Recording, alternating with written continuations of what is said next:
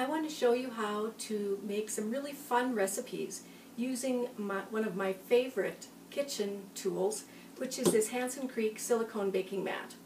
It works just amazingly well and I use it almost every day. Next we're going to make portobello mushroom fries, baked portobello mushroom fries.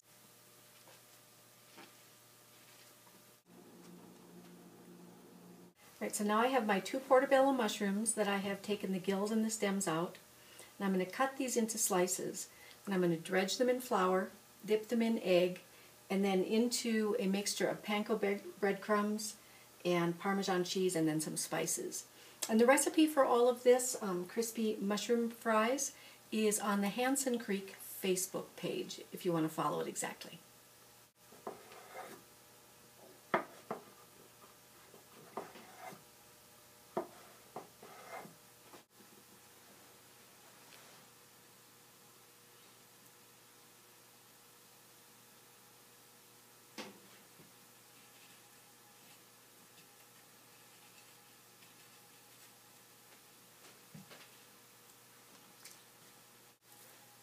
Okay, now we've got all of our little pieces of portobello mushroom through the flour and the egg and the panko Parmesan mix. Now we're going to pop them into a 425-degree oven for 10 to 12 minutes.